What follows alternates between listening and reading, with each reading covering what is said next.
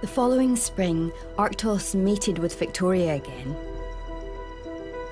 But unlike last year, Victoria showed few signs to suggest she might be pregnant. There are no working cameras inside her den to keep an eye on things.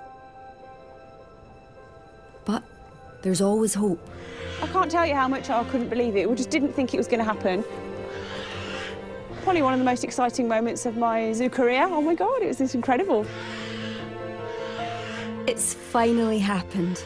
Victoria has given birth. Yeah, I must admit, I'm pretty chuffed. Yeah. That's a lot coming from you. Well, you know, a once in 25 years event. Well, that's pretty cool. It's an incredible achievement for the park and for Victoria. It's nearly 3 months since Victoria's cub was born. And it looks as though she's making her own preparations for its grand unveiling. She's building a ramp out of the snow.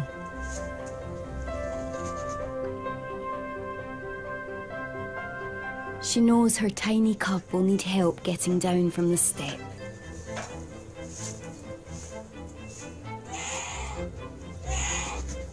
And not long after,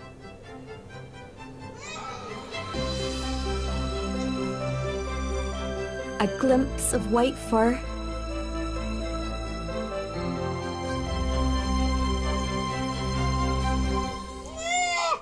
It's almost like it doesn't seem real, that it's, you know, it's like a teddy bear. It's, no, it's pretty cool.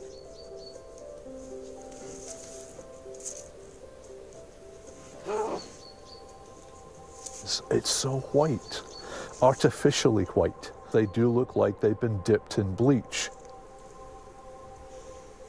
I have never seen anything whiter. It's whiter than the toys that we sell in the shop. It's ridiculous, it's so cute. It just melts your heart.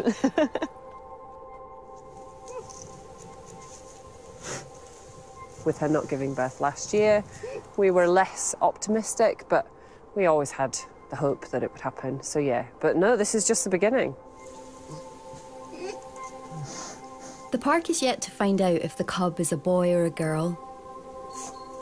But in its first few days outside the den, it's already proved to be a confident and curious little character. With a healthy pair of lungs. It's developed a fascination with Victoria's water bowl. Has been busy taste testing the snow.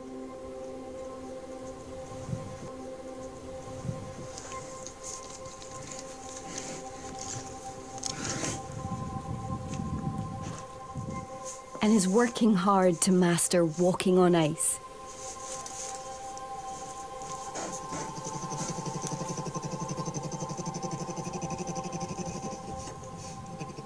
Above all, it's clearly formed a close bond with Victoria, who attentively nurses it day and night.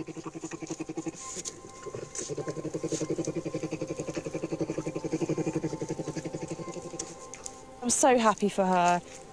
Probably the most enriching thing that can happen to a captive animal, the whole process of courtship, mating, and then giving birth and rearing a cub. It's fabulous.